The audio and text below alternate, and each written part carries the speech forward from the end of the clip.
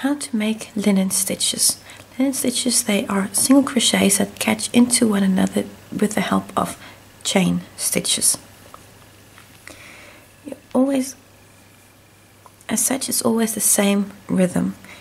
In your previous round you have a chain 1 space where you work a single crochet into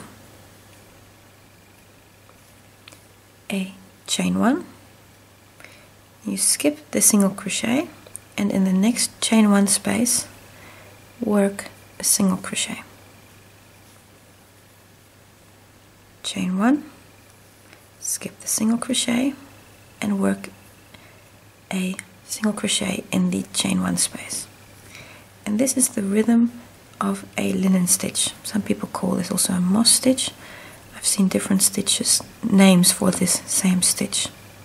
There's a single crochet, chain 1, single crochet, and your single crochets you're working in chain spaces, and by doing so you're getting a pattern where stitches really catch into one another, and that gives a really detailed and dense stitch pattern.